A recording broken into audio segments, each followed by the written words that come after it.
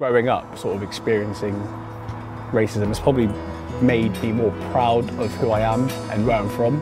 After something's been said, they realise and then they take the time to actually think about what they're saying and what damage it might cause to another person. I think in France and all over the world, the racism exists. So every job, every sport, it's real.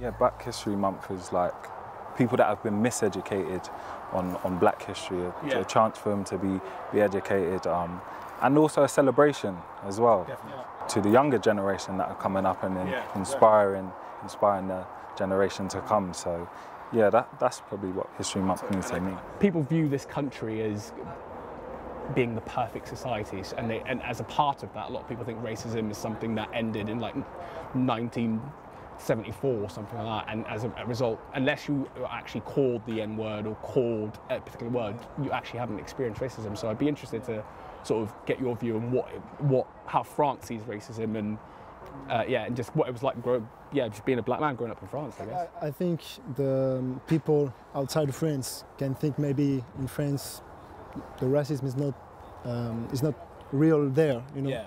But you realize when you live there, the racism is everywhere. Yeah. It's everywhere. So yeah, I think it's pretty the same than England. Mm.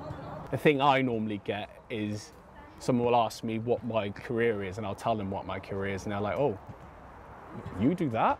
I'm very comfortable with who I am, and I champion my culture, and I don't try to hide that. And a lot of people see that as someone like you does that. Oh, I didn't know.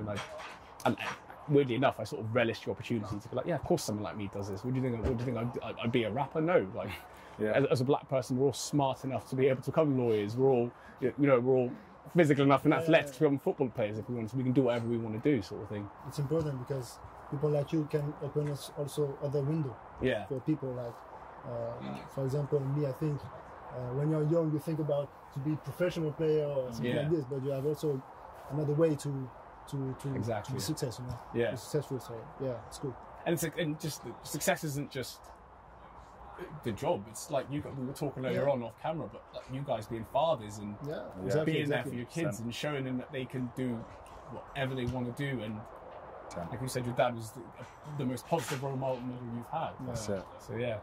That's true. But my biggest success is not to be a professional player. No. Yeah. It's to be a father. Yeah, exactly. To have a family. So yeah, that's true. I don't know about you guys, but I found as growing up, sort of experiencing racism has probably made me more proud of who I am and where I'm from. 100%. So especially when you sort of, in school, as I said, I was probably the only black kid that I went to school with. But when I went to university, I sort of found a large group of black people, and you sort of become friends with them, and then you sort of discover they sort of have similar backgrounds to you, with African or Caribbean heritage, and then you sort of become more proud in who you were, because at school you sort of were bullied for who you were, and you find acceptance in that growing up. So definitely builds character, but at the same time it also makes you sort of prouder.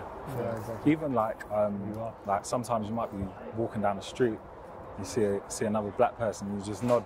Yeah, just know it's just a nod, like I don't know if non-black people know about the random black guy nod, but it's a thing. If you're especially if you're in a city where there's not that many black people, or you're in an environment where there's not that many black people, if you catch on with that one black person, you might just give them a little. Definitely. I know the experience is definitely.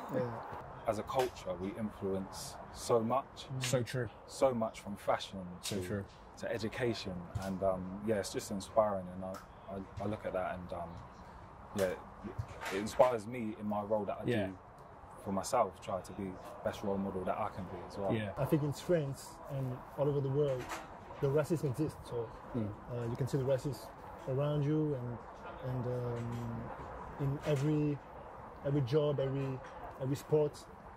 So yeah, I think it's real. We need to sort of use this month to be able to say that there's loads of black icons in this country that have achieved loads and loads of good things, whether it be politicians, sports players, musicians, being able to use this month to be able to say, look, these people have done this, and let's celebrate them for what they've done.